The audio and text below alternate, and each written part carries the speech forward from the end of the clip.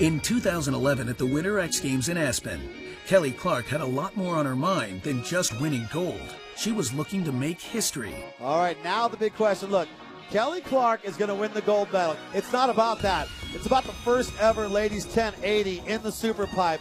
Progression of women's snowboarding. It's in full effect, and here she comes. Let's hear it for Kelly Clark. History being made.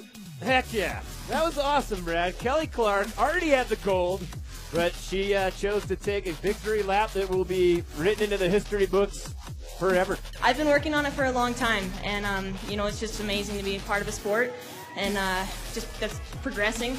And to do that, I hope it does a lot for women's snowboarding. Progressing women's snowboarding is exactly what her 1080 did.